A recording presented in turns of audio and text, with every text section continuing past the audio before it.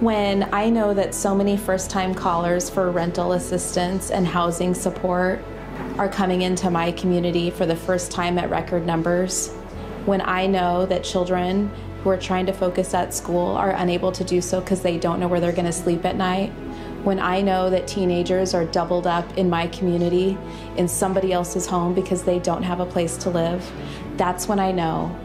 that everybody in Vancouver deserves rental support and stabilization in their housing costs, the same way that I have with a mortgage. None of them will have an opportunity to have that stability with a mortgage without us first providing stability at the rental level. It's time to do this.